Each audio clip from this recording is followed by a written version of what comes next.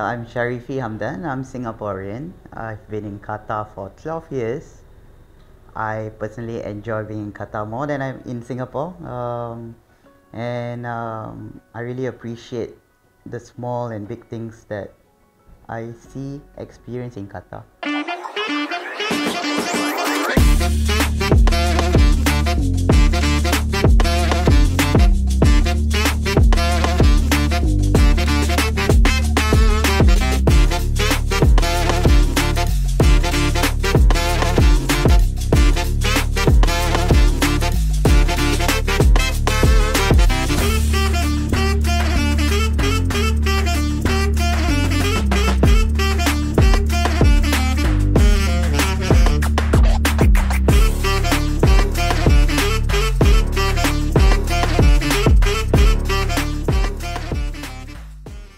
Okay, so this company Daya has been founded by my father in 1986 in Singapore, and one of his business direction was always to look at developing countries where he'll be able to utilize the expertise that he has. So back then, in fact, even before the World Cup was awarded to Qatar, Daya moved to Qatar maybe 12 years ago, 13 years ago. So that was the background. Back then I was still, one of the advice that he shared to me was to go out and work for others so that I'll be able to experience how's the lifestyle before going into his company. And it is a very funny story how I came to Qatar. I was working for this company, architecture company. I didn't like it. It was very stressful, going home at 3 a.m. for maybe 20 days a week, 20 days a month. Quite challenging, and I just said no, I don't want to do architecture. Yeah. So from background, I got a call. I told my mom that 15 minutes later I got a call from my father, and he said, hey, I didn't pay for your architecture school for you to just stop school. So it's not a very inspiring story, but since coming here I realized that I was appreciative of that, and I'm able to develop my own personal, I would say, soft skills to be able to manage a company like Daya right now.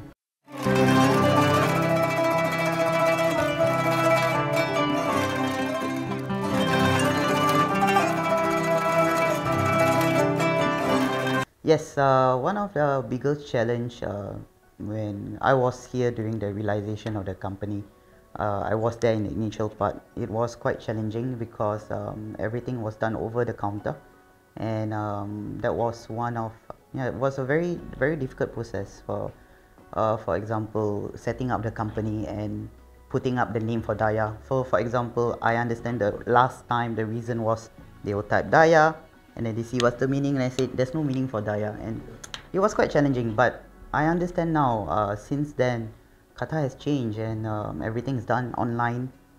There's no more queuing, there's no more waiting, everything is clear, everything is straightforward, and this is something I always say many business owner will appreciate because everything is set in stone.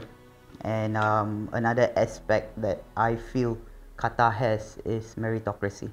Yeah. So meritocracy is, if you are awarded a role, a project based on the ability and skills, and that is very prominent in most of the business dealings here. Of course, connection and relationship counts, that's equally as important, but the ability to do good work is more important than most, and this is the development that I see. I see that has changed within my 12 period here in Qatar. So that's why I think Qatar is, I would say, it's competing with Singapore as my first home.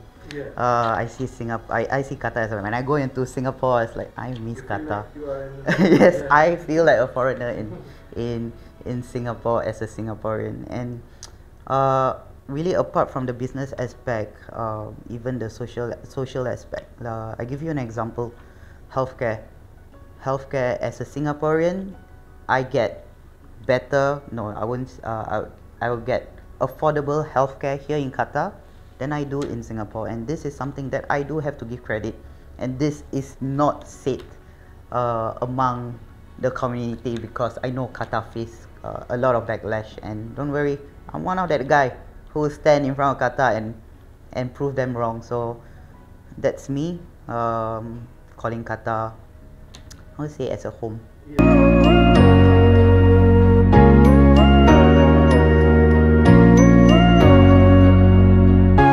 So what happened for Daya? A bit of background about Daya. Daya is a combination of two names. Daya, Da is Hamdan, Hamdan is Daya, and Yahya is my uncle. So they used to be the founders of Daya, and that's how Daya started. And in fact, in my language, which is Malay, Daya means strive, effort, try, and energy. So that's the dynamics of Daya. And a bit of background on how Daya is, I would say, different from our competitors, is that it was more of an accidental reaction, and the accidental reaction came from two difficult times in Qatar, which I feel many other businessmen will validate me. Number one is the embargo, and number two is the COVID. And that was a very challenging period for, I say, everyone. You have projects that were put on hold. There was nothing or very few things that is out in the market. There was a lot of uncertainties. And I can share with you a bit of background about comparing Daya in Sri Lanka versus Daya in Qatar. We were able to sustain that push, and that push being able to survive. In fact, in Sri Lanka, there was uncertainties in the government, and one thing that we had for Qatar is the government went one step forward and give assurance to businesses. How they do it from the top, and this somehow goes down to a small medium enterprise company like us, where we know there is confidence.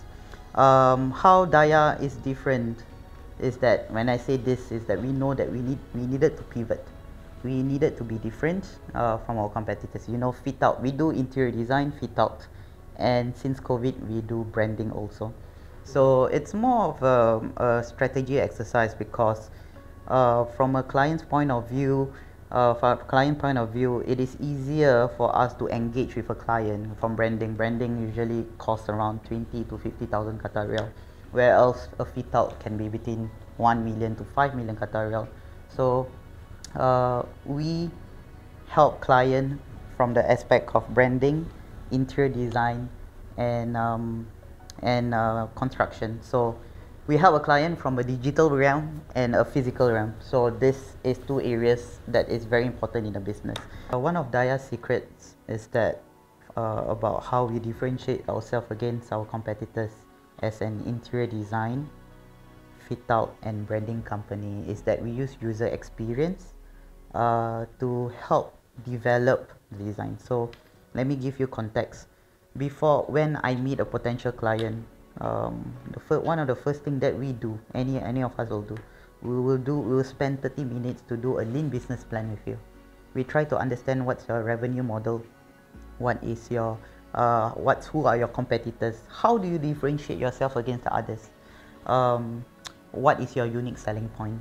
And by doing that, we understand how you may want to differentiate yourself against your competitors. And that's why you're engaging Daya, because you are probably spending $10 for Daya to do something for you, and we want to help you achieve that and multiply that by 10 times, by 100 times, inshallah. It don't have to be immediate, it don't have to be on this phase, but it can be 2 years, 3 years, 4 engagement, 5 engagement from now. But that's how we are different, and that's how we differentiate ourselves against our competitors.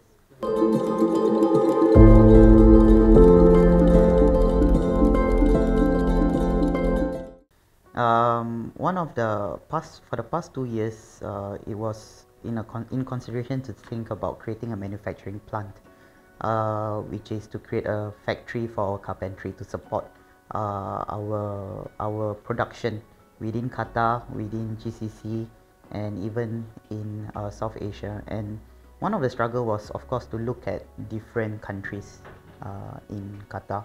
I mean, different countries in GCC. You have Dubai, you have UAE, you have Oman.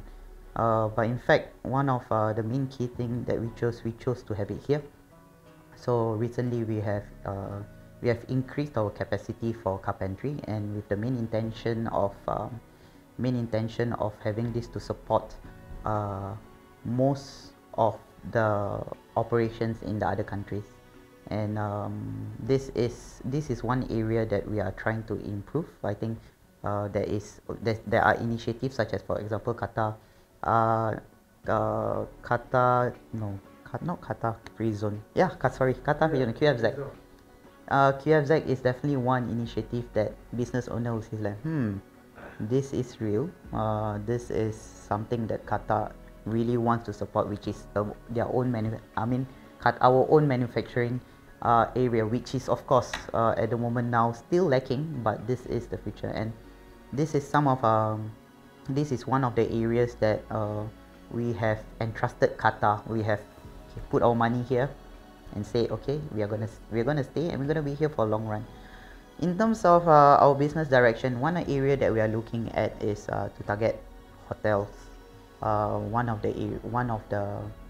our upcoming project is for Intercontinental Hotel. It's not in Qatar, but this is one of the areas. Yes, we are in conversation with, I think, two hotel owners here, and this is, I would say, not leftovers, but those who weren't able to complete the project by the World Cup. And this is the trickling effect that, alhamdulillah, I think because of the investment, and when I said time investment of being in Qatar, relationship investment, and this is coming to fruition. And inshallah, I am confident that the business will continue to thrive, and we can tag along. Qatar is now known in the market. I don't have to say to my friends now, or in Singapore or in any other country, where's Qatar?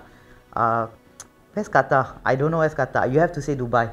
Yeah. Now you can say it's Qatar. So yes, that is the difference. Especially in change.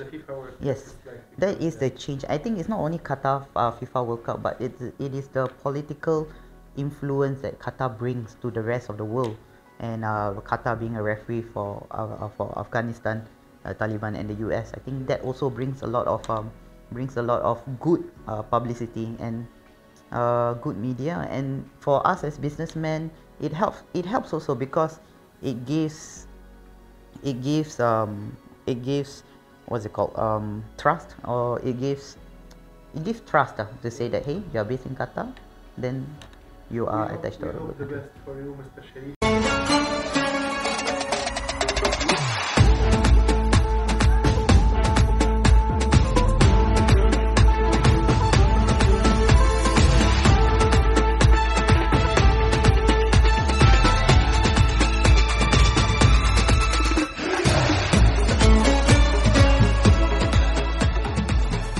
I would like to express my gratitude and my appreciation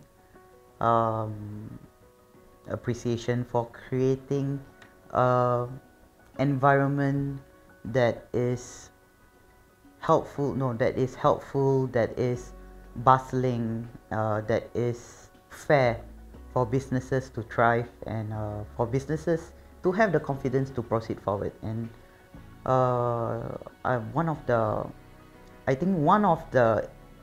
as for me, as a foreigner coming in here, it was really during that embargo that I do see a good leader, and I understood that yes, he is someone whom will lead this country to greatness, inshallah.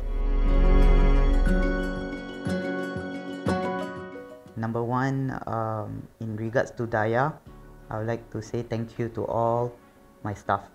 I think I've seen the commitment, the drive, the loyalty during the thick and the thin, and I appreciate the effort for that. And again, I will continue to make sure that as much as they value add to Daya will try to value add to them. And from a personal level, of course, number one is my father.